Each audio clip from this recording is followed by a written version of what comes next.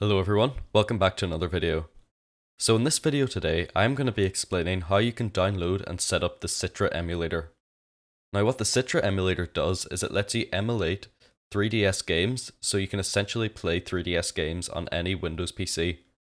Now keep in mind, this will also work for Mac and Linux, however the instructions may be slightly different, however you can still follow my tutorial and get a rough idea on how to use the application itself.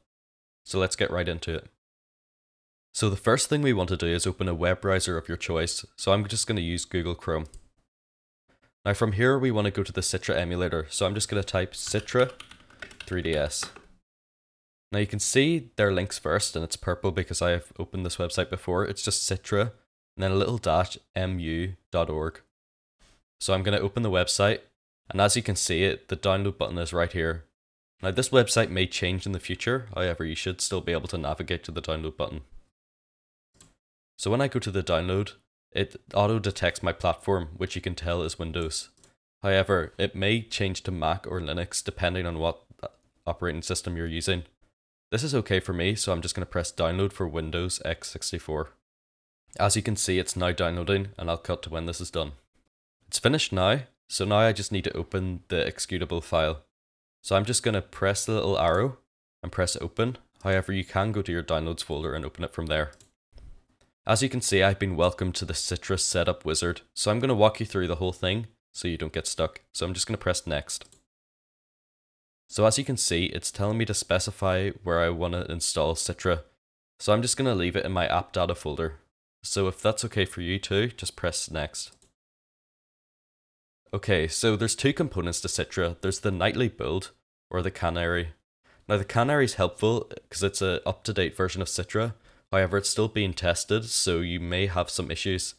I recommend downloading both just to have it, as there's no harm unless you need the storage. If you're ever having issues with the nightly build, it might be helpful to try the Canary build because it may have a fix.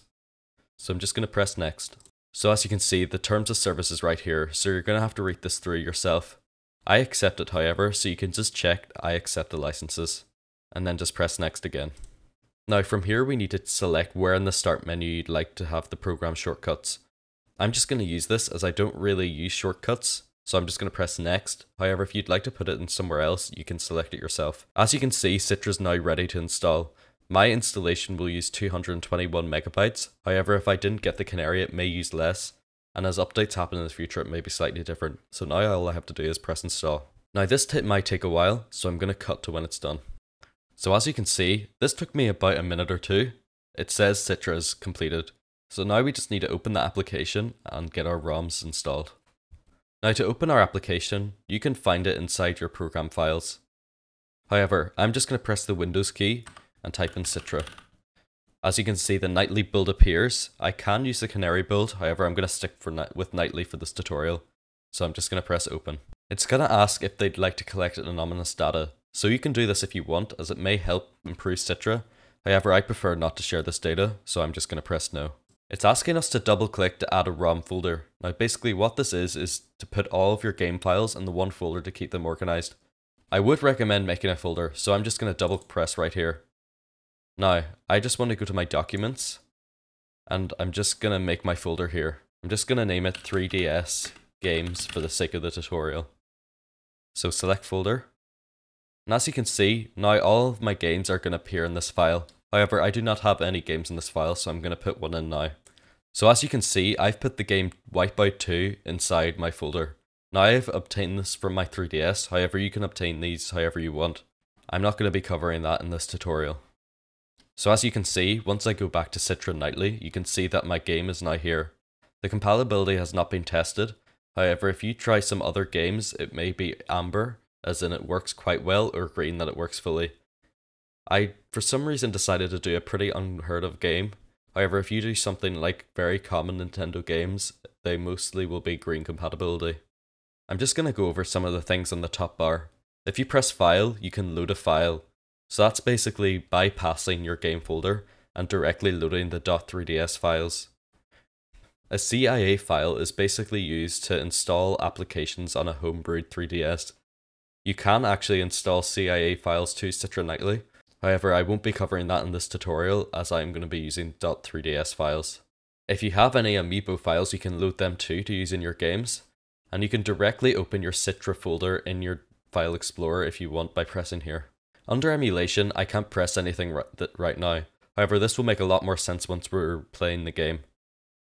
So you can start your game, you can pause mid-game, you can load save states or save them themselves. I'm going to go into the configure section to show you some of the settings. You can go through this yourself, but the thing I'd like to focus on at the moment is the graphics. As you can see, you can use the internal resolution. However, you can make 3DS games look a lot nicer on your computer. I'm just going to go in here and make this a higher resolution, so I'm just going to make it automatically my window size. There are many different screen layouts you can use on the Citra Emulator. There's default, single screen, large screen, and side by side. I can't really decide for you what you'll prefer, so I recommend using trial and error to decide what you like the most. Personally, I prefer the side by side setting. You can see if I go under the controls section, you can change the buttons used. You can see if I go under the controls section, you can see the buttons mapped to every button in the game, so these go to my keyboard. However, if I connected a controller, I could map them to them. I do quite recommend doing this, however it isn't really necessary, as I've enjoyed many games by just using my keyboard and mouse. I think that's everything for the tutorial. All you have to do to open the game is just double click this file. However, I'm not going to bother doing this in this video, as I've already covered everything you need to use the Citra Emulator.